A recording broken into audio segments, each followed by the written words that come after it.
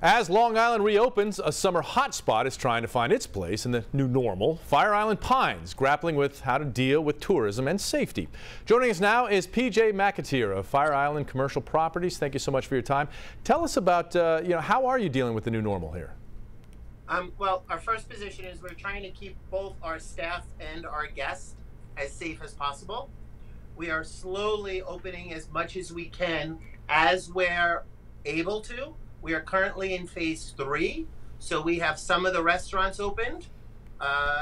Tomorrow night, Thursday, we open the 3rd restaurant for indoor seating at 50% capacity and tables spaced at 7 feet apart.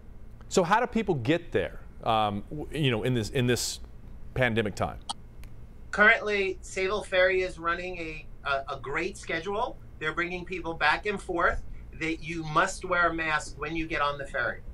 Okay, so what is open? It's a tourism spot, so what should we expect when we get there?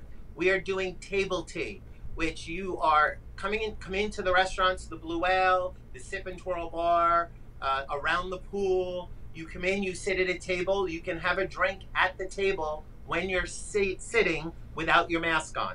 If you're walking around the buildings or the properties or the decks, you must have a mask on. So that is going. We have DJs every day of the week. Okay. Mm-hmm. The Handsome store, which is our hair cutting shop, is open. The Camp store, which is our nursery and flower shop, is also open. The general store, which is clothing and sunglasses and jewelry and all kinds of fun tchotchkes, is also open. Okay. Again, all of them are working in the phase 3 guidelines that are set up by Governor Cuomo. All right, McAteer of Fire Island Commercial Properties, thank you so much for your time.